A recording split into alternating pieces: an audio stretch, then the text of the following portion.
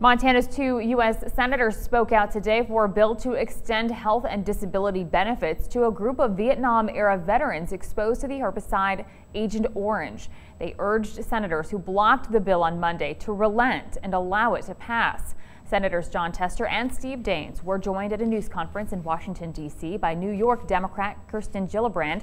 They said the U.S. Veterans Administration is wrongly denying Agent Orange-related benefits to Vietnam veterans who served on ships offshore during the war.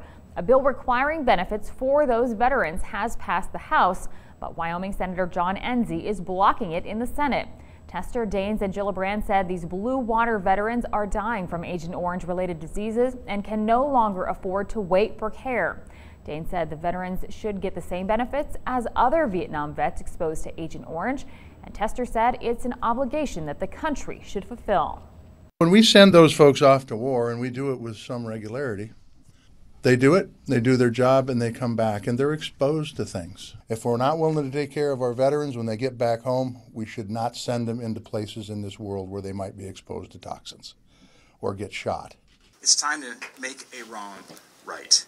Because currently we have veterans who are exposed to Agent Orange, who are on the ocean, who don't receive the same benefits and care as veterans who were exposed on the land.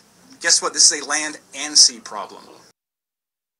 If the bill is not approved by year's end, it must be reintroduced next year.